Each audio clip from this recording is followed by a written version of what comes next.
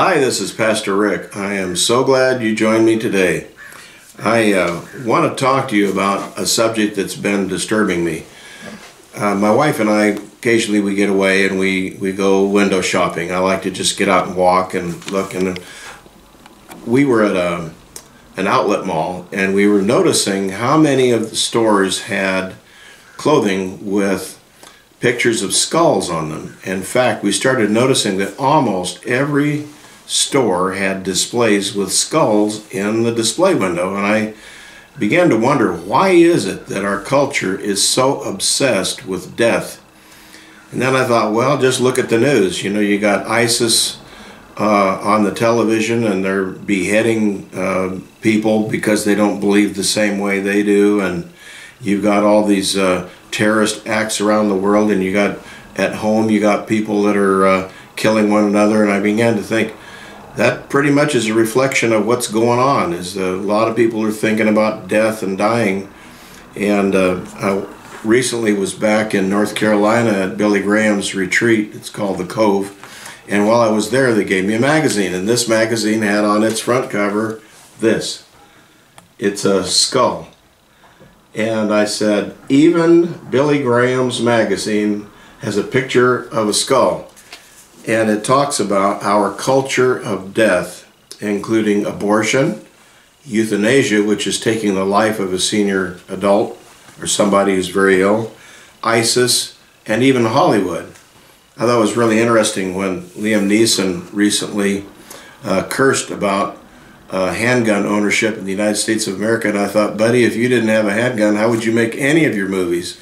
So it's everywhere. It's even in Hollywood. So I was thinking, did Jesus ever have to confront these issues of death? And I thought, death was in his vision all the time. He walked around healing people, feeding people, raising people up so they could walk again, and so forth. And I wanted to read to you a passage in the Bible. It's in John chapter 14, begins in verse 1. Jesus is speaking to his disciples, and he is comforting them because he's preparing them for his soon going to the cross and dying upon the cross for them. He said, "Let not your heart be troubled." He said, "You believe in God, believe also in me. In my Father's house are many mansions. If it were not so, I would have told you. I go to prepare a place for you. And if I go and prepare a place for you, I will come again and receive you to myself, that where I am, there you may be also. And where I go, you know, and the way you know." And the guy we always called Doubting Thomas, I think he was just honest. He said, "Lord, we don't know where you're going. How can we know the way?" And Jesus said this, "I am the way, the truth, and the life. No one comes to the Father except through me." Isn't it interesting that Jesus didn't say, "I am going to die"? He didn't say, "I am death." He didn't say, "There's no hope." In fact, people, he is our hope. He said, "I'm the way, the truth, and the life." Jesus is the counterculture to this culture of death in which we live today.